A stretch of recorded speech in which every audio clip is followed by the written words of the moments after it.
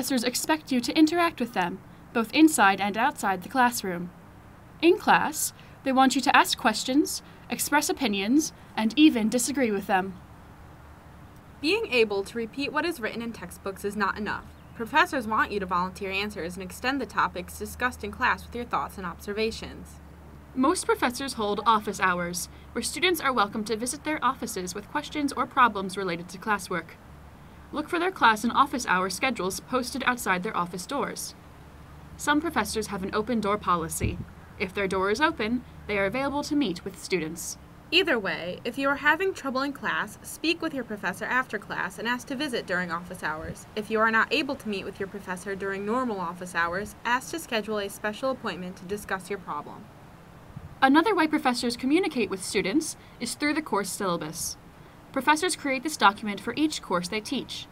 The syllabus identifies their office hours, office location, campus telephone number, and college email address. The syllabus also previews the course objectives, textbooks, and scheduled major exams and assignments.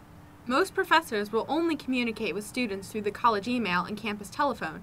However, some may offer their personal contact information for reaching them outside of class. Communication between college administrators, faculty, and students is highly valued. Important updates from college administrators, in addition to messages from professors, are sent to students through college email. Therefore, it is important that students check their Washington College email account at least one time every day. The college will not send official messages to social media sites such as Facebook, WeChat, Twitter, Snapchat, etc.